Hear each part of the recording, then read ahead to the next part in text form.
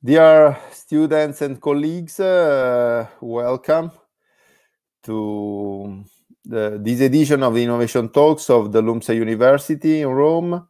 Innovation Talks are 10 weekly webinars aimed to discuss innovation, technology, sustainability, and the future of business in society with experts and opinion leaders in the business community.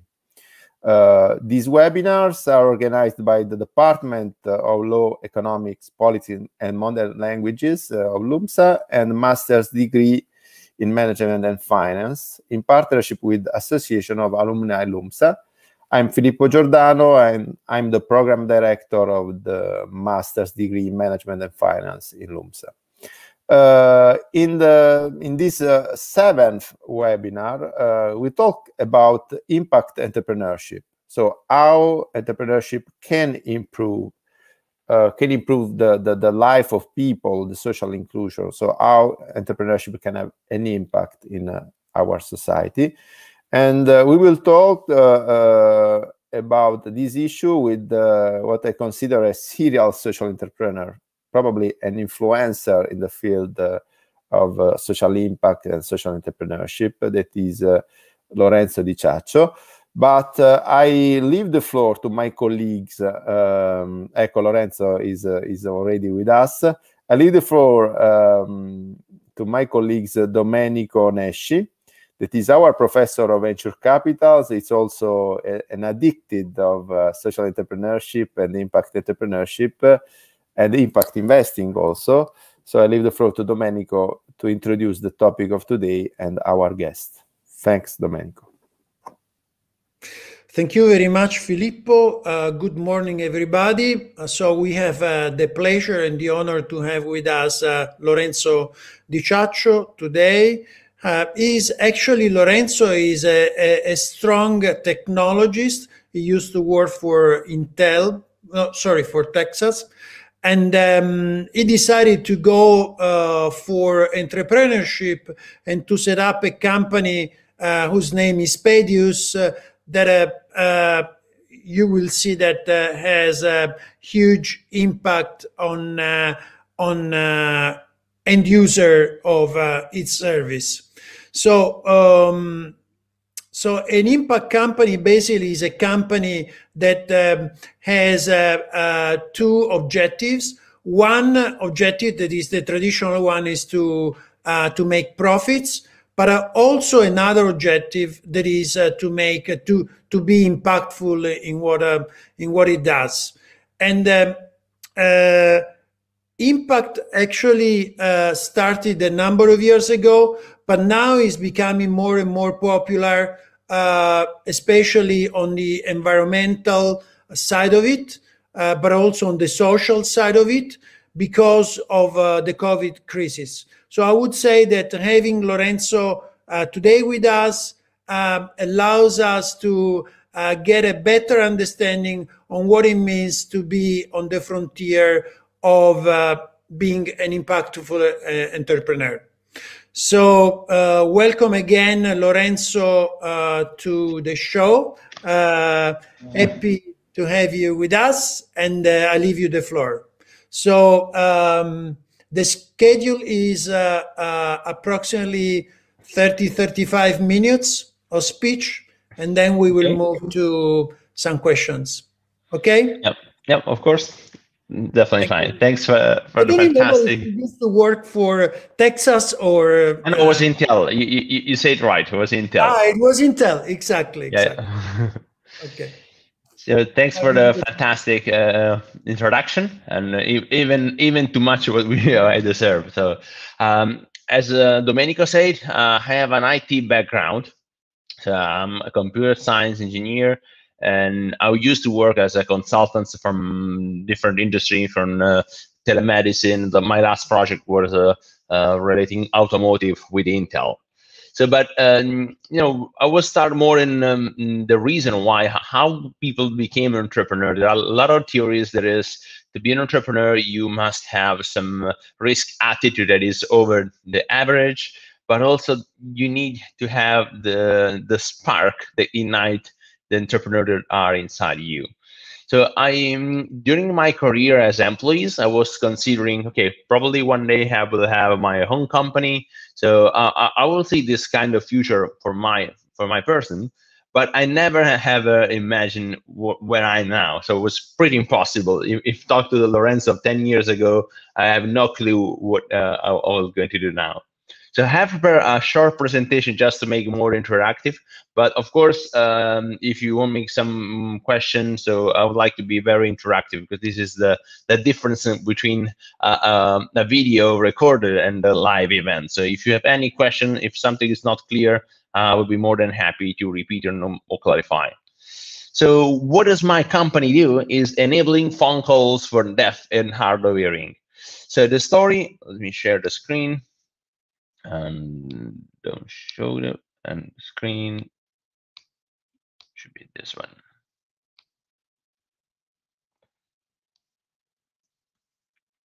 So the solution, as is phone calls for deaf and hard of hearing people. So the fun fact is that I never met a deaf person before, like 8 years ago. So I probably have seen someone in somewhere, but I never interact. I have no friends, no relatives that are deaf. So the story was on the TV, the national TV, was the story of Gabriele. Now he is my friend, but at the moment was an unknown person. He had a car accident and he was unable to call an ambulance in the tow truck because he's deaf. And the idea that for me, that I was working in the technology, so the idea that a deaf person cannot make a phone call in case of emergency was absurd. It sounds shocking for me. And so we started making some research, and really, the fact was that the deaf people cannot make a phone call. There are a special service named a relay service.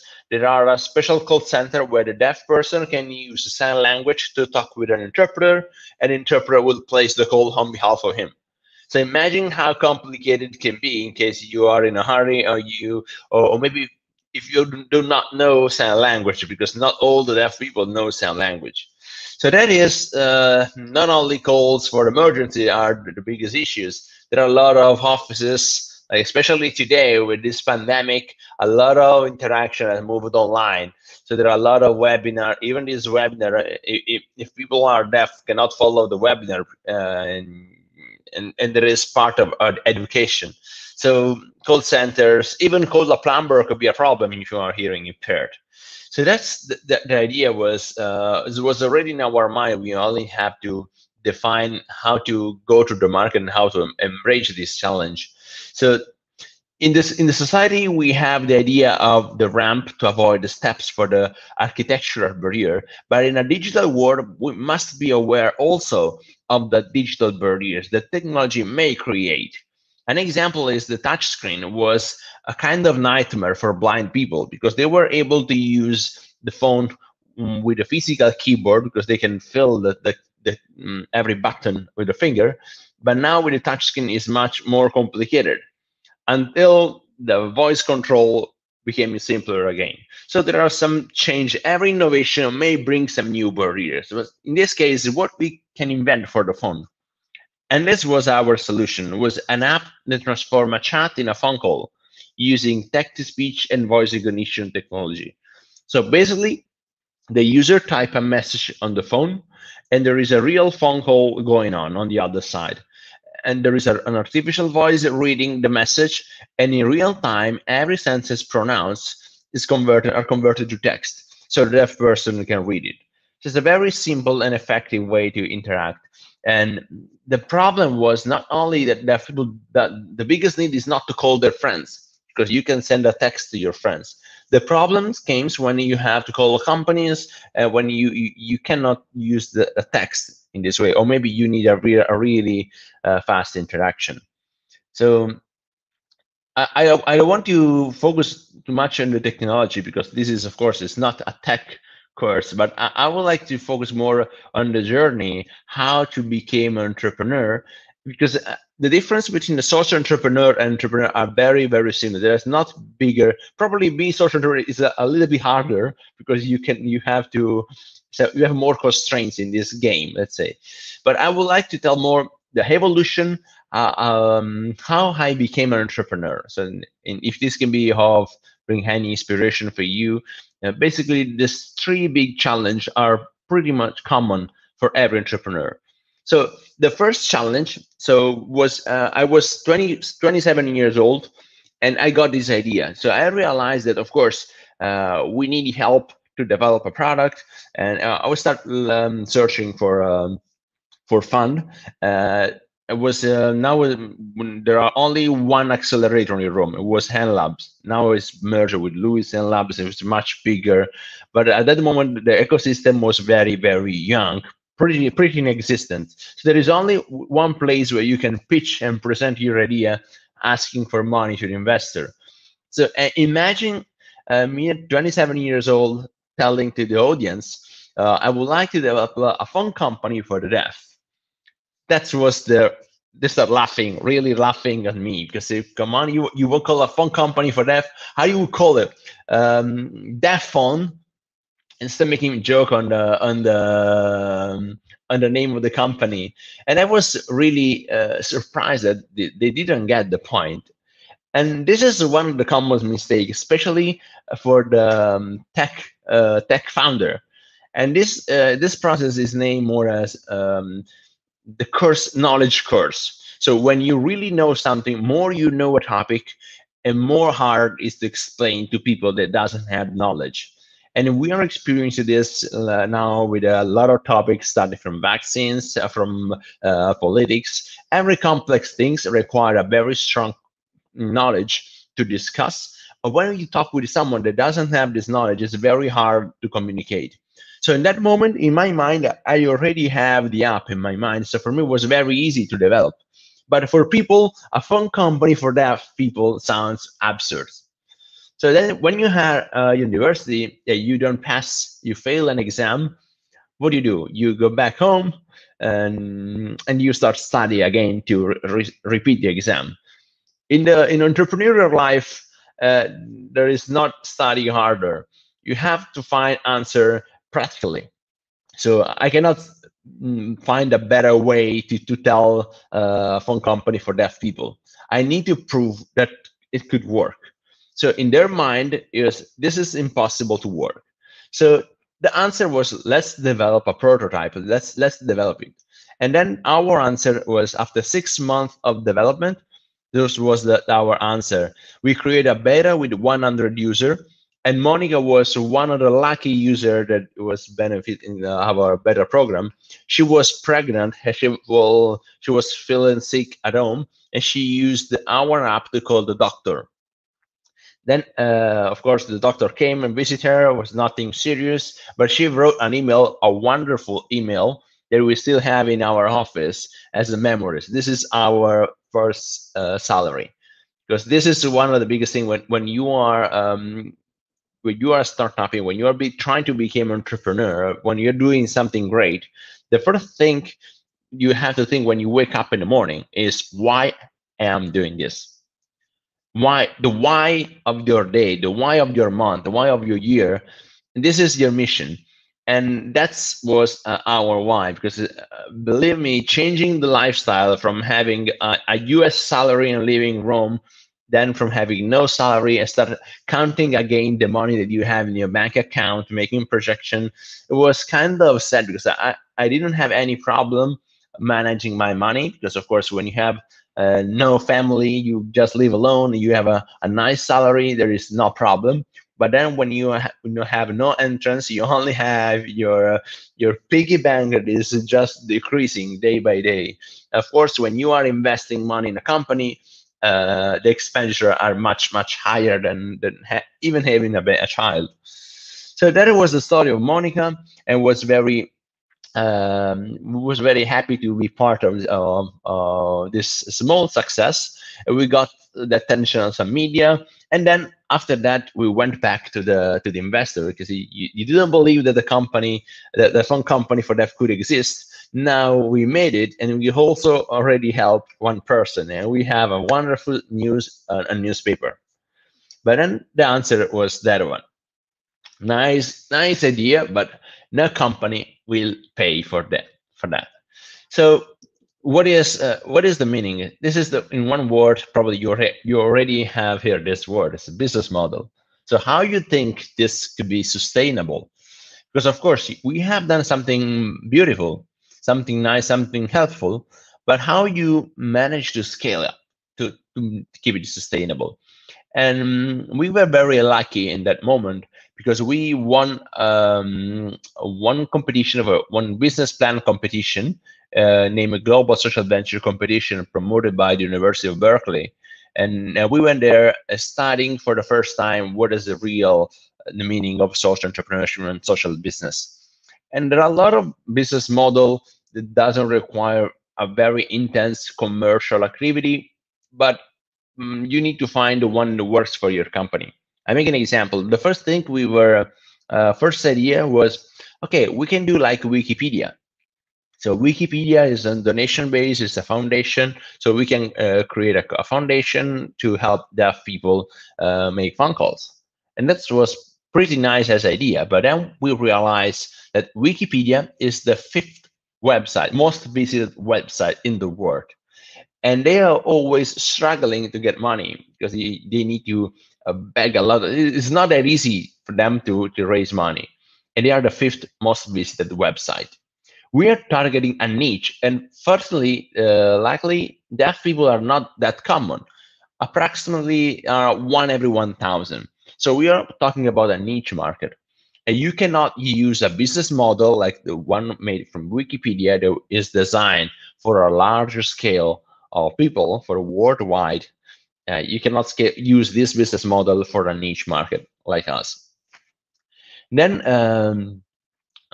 we start figuring out who gonna pay this. So who have to pay that? There are a lot of questions. If it's legit that the deaf person has to pay the phone call? This is partially true, partially not, because it sounds very unethical, asking money to be deaf. And this is how it's perceived, especially in this the mindset of the deaf culture is very conservative, it's very assistive. So I am disabled, I need the help of someone else. This is the old mindset, but now something is changing. And when we are making the pricing, we decide to do a philosophical pricing. So how much we ask ourselves this question: how much a deaf person should pay to make phone call? Any answer? I need to exit the screen to see if there is any. No answer. No one wants to answer this question. Too difficult question. Okay, I would say a very easy way. The right amount is the same as other people. So what is the regular price? Why deaf people has to pay more than regular? And this is the real meaning of accessibility. So having everybody in the position to buy the same service, the same product. But of course, the niche market is still a big limit because we have a lot of fixed costs. So we started working on those numbers. But then the biggest idea is who has to pay, generally, who is paying the ramps for the steps? It's not the wheelchair owner, it's the building, it's the company. And that was our idea. So we try talking with the company and say, if you have a call center, you are cutting out one part of your customer, the deaf customer. And then companies are we found some companies that have different sensibility and they see some opportunity, sometimes for communication, sometimes for corporate social responsibility. There are different drivers, especially also in the using technology is something cool. It'll be very well communicated. And that was the answer after like almost 2 years of negotiation. This is one screenshot from a commercial made by Telecom Italia, now it's named Team, because they use our software to make their call center accessible. So deaf people can call Telecom Italia using Pedius. And they made a TV commercial, and the text says, Team helps company to grow. That is the message. And also the budget of our product was paid by the communication, the marketing budget. So they decided this is a very nice idea. Probably it doesn't bring more money because the deaf community is very small, but we can give a very powerful message to all the other users. And that is our business model. So we start selling the companies a solution, but they have very low impact on their infrastructure. So that was our, say, secret ingredient. So we make things easy even for large enterprise. Of course, large enterprises like that. And with Telecom Italia, we had also other companies, other banks. But then this is probably the toughest moment of my careers, at least financially speaking, because when you have an agreement with such a big company, it means that you are in the process to deliver a high quality standard, because there are a lot of complaints. You cannot fail. And the risk is also that they are not paying as you start. The terms of payment generally are very, very long. In this case, we're 120 days after the delivery. That means that we have to deliver a high standard quality software service for at least 4 months before getting money. So we started investing all our money for that, and it was in the prevision to get the big contract. But of course, we need capital to scale up. And once we had the biggest call center in Italy, we consider, okay, this is the moment to go back to the investor, because now we show that we have potential to sell the product. So we answer to the guy, the guy with the cigar. But of course, this is the last challenge was even tougher, because I think we don't have enough time to go into details, but my situation was this one. I got a minus 20,000 euros on my personal account. I got my car confiscated, and I didn't pay the rent for 4 months because I ended all the money. I had a small savings when I start the company, because, okay, this is my piggy bank, and in case everything goes bad, I can use this money to pay the expenses to live in Rome, and then find a job without having to accept the first job that I found. So that is the idea. But when we get so close to the big deal, I use this money for the company. So I also find a way to get some debt and go even deeper with my bank account. So in that moment, we were talking with a lot of investors, but the negotiation was very long, until one day we received an email. With long story short, we got an invite to meet one person named Brian Cohen. And Cohen is that surname of the movie family. It's a very rich family. And Mr. Brian was managing investor fund of $9 billion. And he was investing every year almost 100 million of personal wealth. He was one of the first investors of Twitter, Pinterest. Is considered like the king media of the startups, because when he put some money in a project, other investor believe in his feeling, in the gut feeling, and they put money. So even if a project doesn't work, with tons of money, it should become something great. And this is the example of Twitter, because Twitter was not profitable for years before they find a way to make money. So we had the meeting with this guy at New York. That was the small problem. We spent the last money we had with a credit card to buy the flight ticket and meet Brian in the bar. And the meeting was very, very, say, emotional.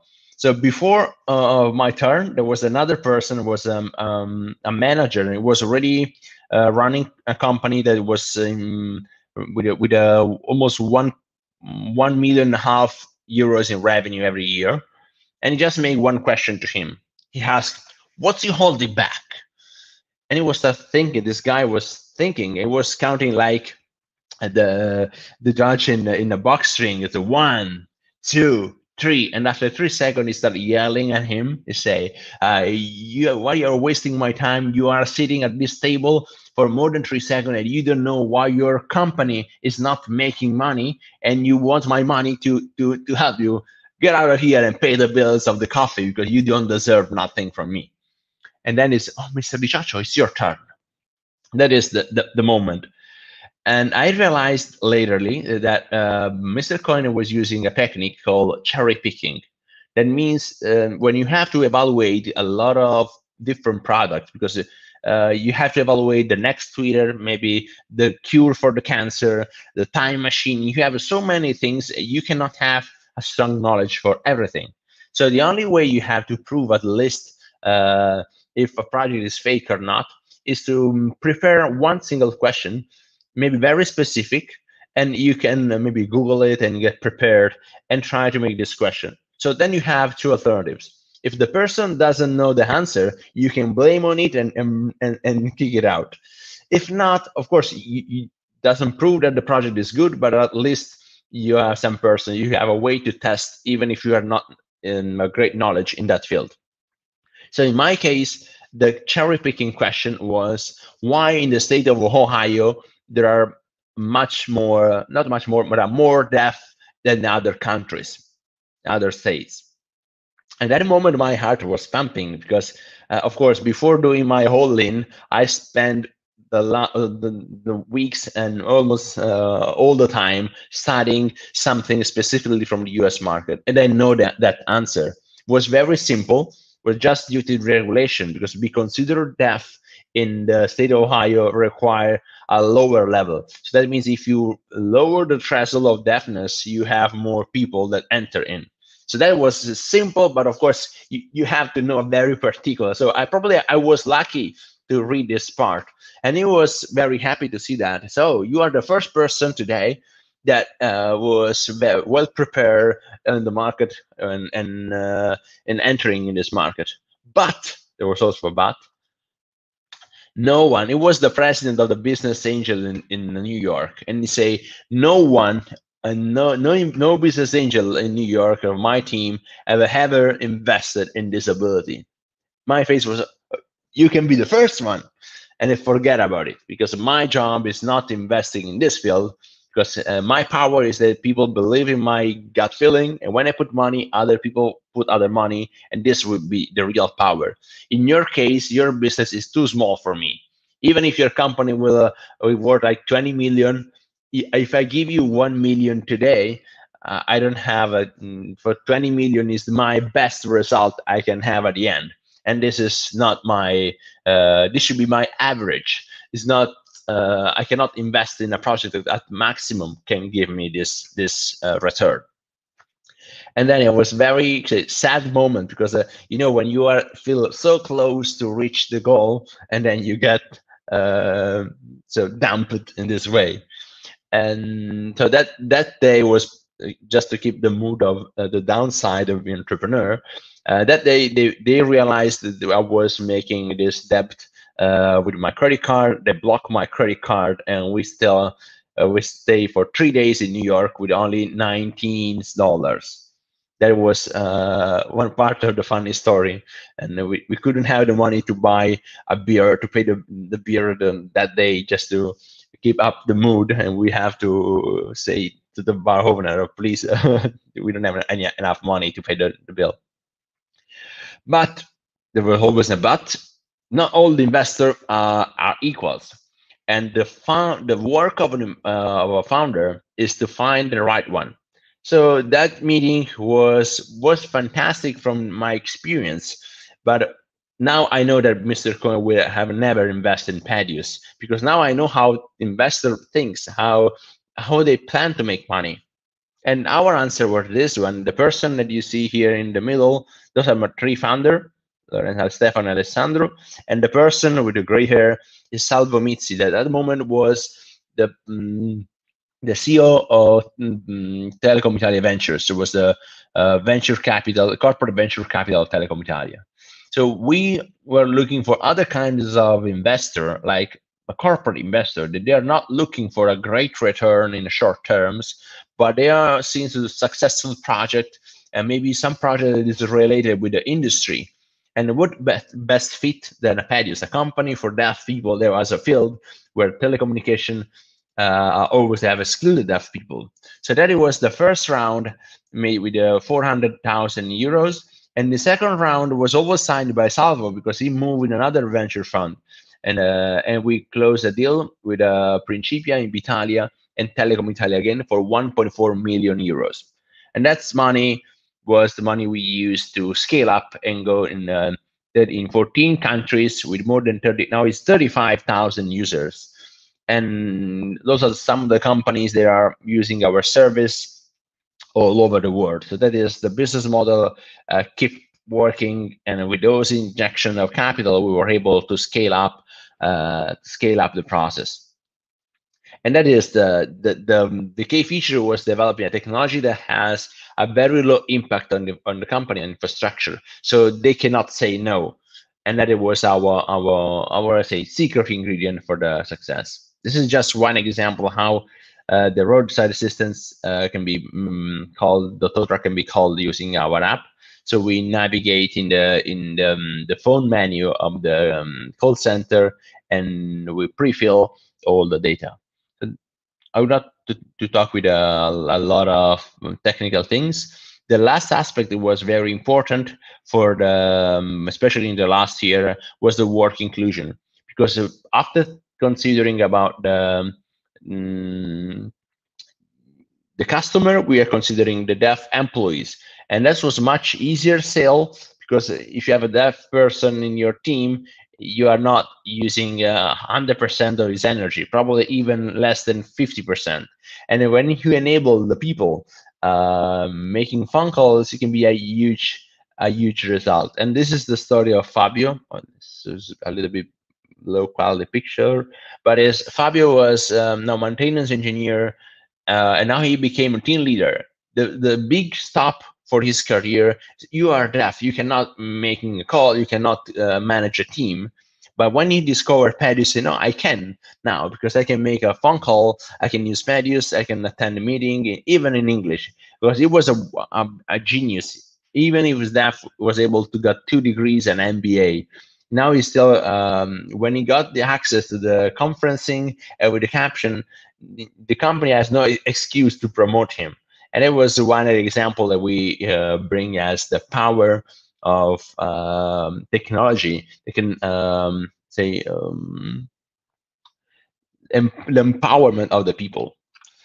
And that is, so when you talk about social business, is probably that side that I would like to mention most, is thinking as a company, but solving the social issues. So the biggest problem we have in the society is that we have the no profit and we have for profit. And we think that social causes are only made by no profit, while the profit company, they only have to think about profit. Of course, this is changing now. There are a lot of, let's say, cosmetics like corporate social responsibility, something that is trying to move the business, but it could be, it's not seen, sometimes is wrongly seen as a limiting the business capability, because I need to help the society. If you consider like a an oil company, an oil company is making a lot of money, but in their balance at the end, nobody put the environment impact. If we have to consider in the balance sheet of every year the damage and the environmental impact that the business causes in the planet, probably they are not that so profitable company. And also there are a lot of social costs that are not evaluated as valuable as money, because we have in the finance, we are used to consider only money, but there are a lot of hidden costs and also some different way to evaluate the value. I make an example with a jail, the prison, the system. You know, one prisoner costs the states more than 40,000 euros. So one solution could be, okay, I give 1,000 euro for each prisoner. I say, okay, you are out, behave well. In this case, I have saved like 28,000 euros for each prisoner. Of course, this model doesn't work because there is not any incentive to do not iterate the crime. But financially speaking, this is a huge impact, because the government may save a lot of money. So if you find a way to reduce and prove that there are less prisoners, less day in jail, thanks to some project, some idea, maybe a program, an education program that reduce the return rate of people that are committing crime, this can be probably paid. It's technically are saving money, the government is saving money, why they could not reinvest the money in some project? So this is the aspect that I think that the process behind social entrepreneurship and regular entrepreneurship are just the same. You are only with social enterprise, you're only considering a much wider scope, and you can see problem where other people doesn't see, and you can see opportunity where other people see problem. And in our case, the use of technology was transforming what was a problem for the society. There are the deaf people that needs to be assisted by the government. In our case, it became a business that was giving workplace, new jobs, and also empowering people like Fabio. So this is a definitely win-win-win situation. But of course, to enable these things, it's require a lot of investment.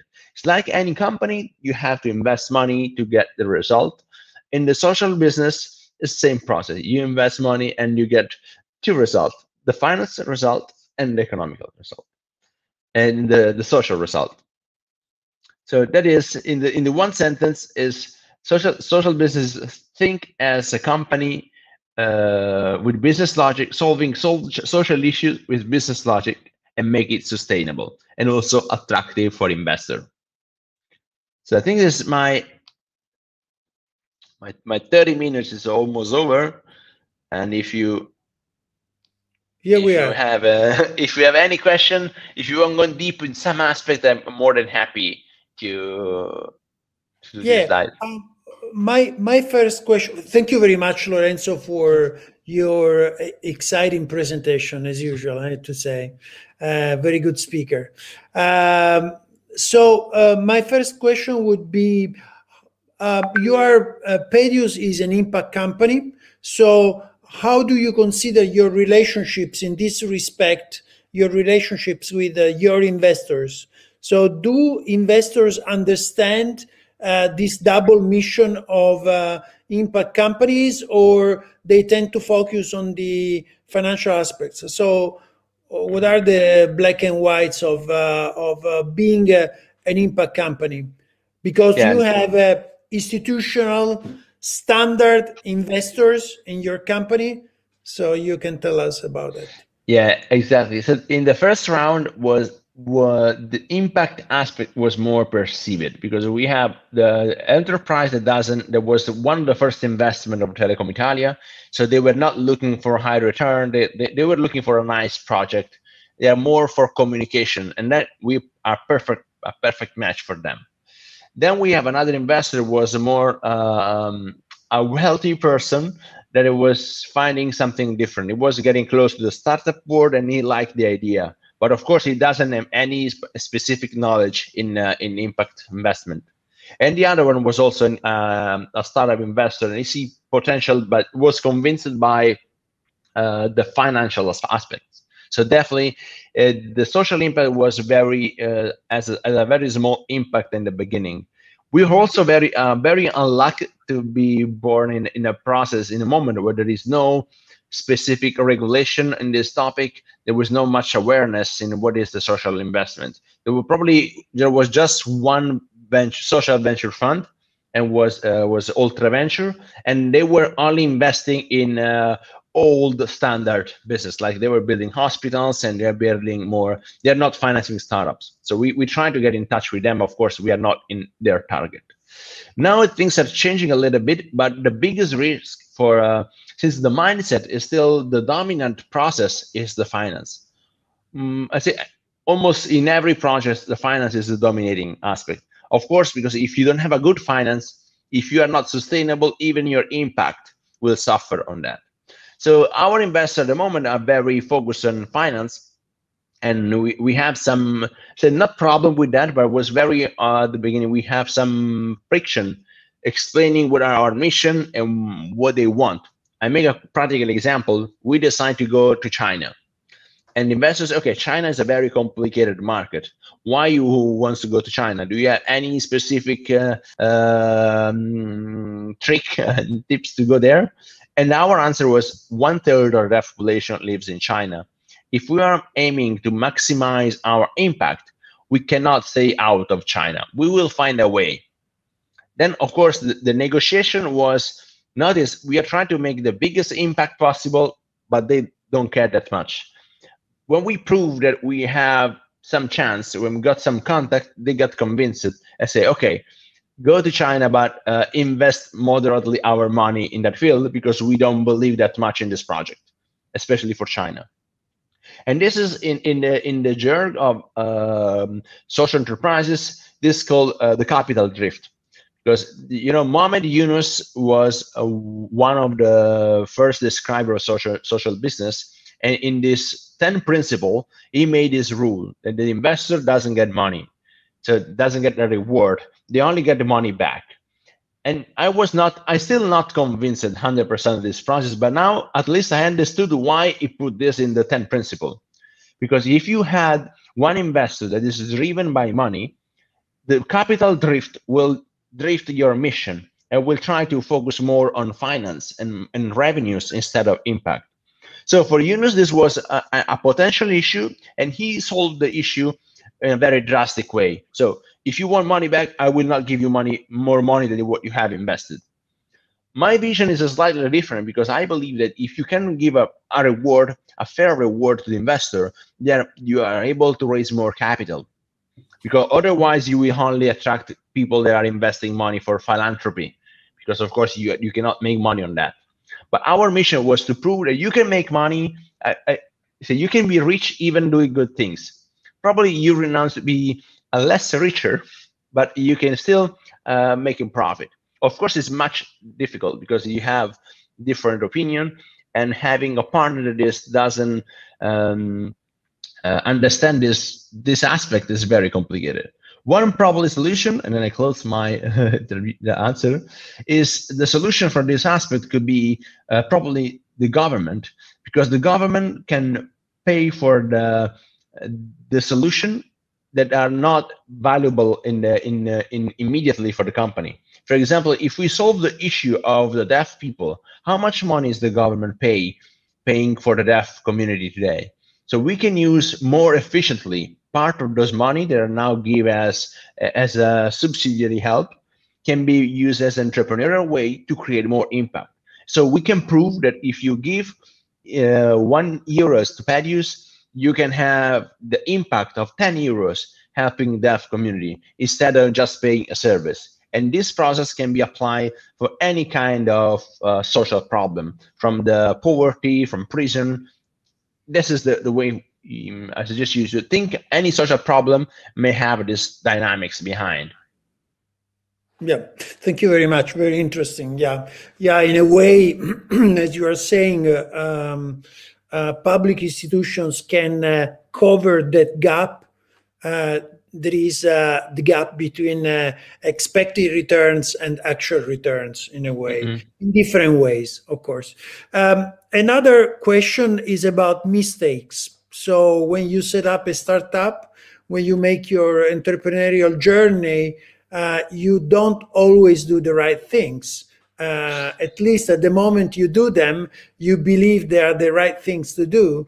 But then retrospectively, you understand that maybe you could have done something differently. So can you tell us one or two things that today you would have done differently in Pedius? A lot of things, because of course the project is made by a lot of mistakes. Yeah. One way is related to the first aspect for the investment, because when we raise money, we evaluate very badly the timing, because we went in the negotiation thinking that we can close the negotiation in 6 months, and we took 1 year. That was changing a lot of things because we are running out of cash. We closed the deal very in the last minute zone. It was the 29 December, and we had the money just to pay the salaries of December. So I had to talk with all my employees and say, we are handling in a tough negotiation. And at the end, I said, it was my fault, because it's nobody else. So we evaluated wrongly. When you are in late, you can blame the bus that doesn't came. You can blame others, but the only thing you can change is your behavior. So now I know that this process can be very long, and I was locked in one single negotiation, so without having the chance to having different opportunity open. So at the end, I got locked in this negotiation, and I had to talk with all my employees saying that, guys, we don't have money to pay your salary in January. So if you are stay today in the company, you know that this is the risk. I can write a reference letter if you want to go away, especially with tech developers. It's very hard to find them. It's very easy to lose them. So that was one of very risky part. We got lucky to close the deal in 29 December, but it was all the chances are almost zero when 29. It was the Friday, so before the holiday. That was one of the biggest mistakes, probably the wrong timing in the fundraising. And keeping one single process with probably a low commitment, because we were thinking, okay, we have to do our activity. So my job is not finding money. My job is to deliver the product. And it was another mistake, because you have to take care of a different project. Probably I should have delegated more on some aspect, or maybe the fundraising. So I don't know what I could do better for those aspects, but definitely I made something wrong in the timing. So I should start, at least I should start earlier. And then another mistake is probably we are still doing this mistake, is the defocus. So we are trying to open different projects all together, and I think this is also very risky when you are having some impact activity. Like, we receive a lot of emails from India, and of course India, why you are not active in India? And we receive a very sad email. People need our service, so we are deciding, okay, let's try to make a pilot there. But then of course we are wasting energy, and probably we are not doing our best to launch a service in India. And at the moment we have a kind of zombie project, because we have a beta program like we have done in Italy, but since we are not investing the same energy, the project doesn't take off. And the thing is, we are now considering things we have never done before, to shut down the project. And if you consider even a company like Google, they take the Google is very famous on being hard on this. So when they have some project that doesn't take off, they kill them. And this is probably one part that is missing now, because we don't have the energy of Google. And if even Google is considering to shut down some project, it means that we must keep the focus in very few aspects, especially if you don't have the power of these giants. Very good. So first, there is the right time to start fundraising, and fundraising, as many say, is a full-time activity. So you cannot do it with one end. And the second one, the second lesson is lesson learned is focus when you're a small company. So very last question, very easy to answer. So when you shave in the morning, sometimes you shave, not every day, probably. Not every day. Just here in the neck. Yeah, every now and then. When you shave in the morning, what is the thing that you repeat yourself that you want to remember during the day about you being an entrepreneur? So what is your strong motivation to do it? I think in one sentence is remember why. Remember why you are doing this. So, and then every time I got some memory in some user story, and also I can see the vision of what we are doing, the change that we are bringing in this society, and the use of technology it's a kind of give back, because I feel lucky that I had the chance to study and to access to this knowledge, but a lot of deaf people could not have the same access to education, and probably nobody of them can try to develop similar things because they couldn't have the chance. So it's kind of, when you are lucky, is also I feel also responsible for giving back, because if I had the chance to get this gold, I need to share. I need to share my skill. I need to share my knowledge. So remember why would be. Yeah, remember why. So thank you, Lorenzo. Thank you very much. It has been very interesting, and we wish you the best. I mean, we are sure that Pedius will keep growing and will get where you want the company to be. So thank you very much. You're welcome. Very much. And dear viewers, we will get in touch again next Wednesday. And as far as I remember, we will have Emilia Garito talking to us about deep tech. That is another angle of innovation. So thank you very much, everybody. Thank you very much, Lorenzo. Have a nice day. Bye-bye. Bye-bye.